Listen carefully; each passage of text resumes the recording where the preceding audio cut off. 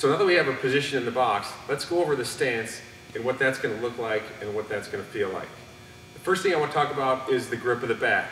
You'll hear coaches talk about certain things, and everybody has a little bit different view of it, but an easy way to figure out if my fingers are on the bat properly is just to come down to contact with my hands on the bat, and I'm going to get into a good palm up, palm down position, and then I'm just going to close my fingers around the bat.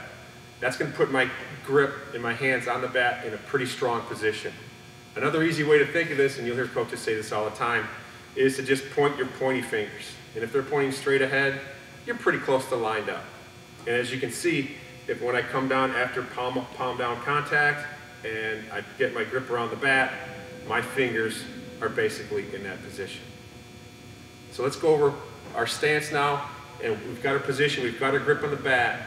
Let's talk about our body and the position we want to get our body into.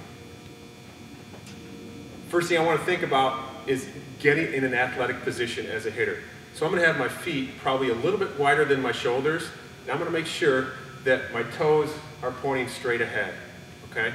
And we'll work our way, everything starts from the ground up, so now we'll work our way up the body. So I'm going to have a little bend in my knees, a little bend in my waist, which is going to put my body over my feet. So again, I'm in an athletic position and I'm off my heels.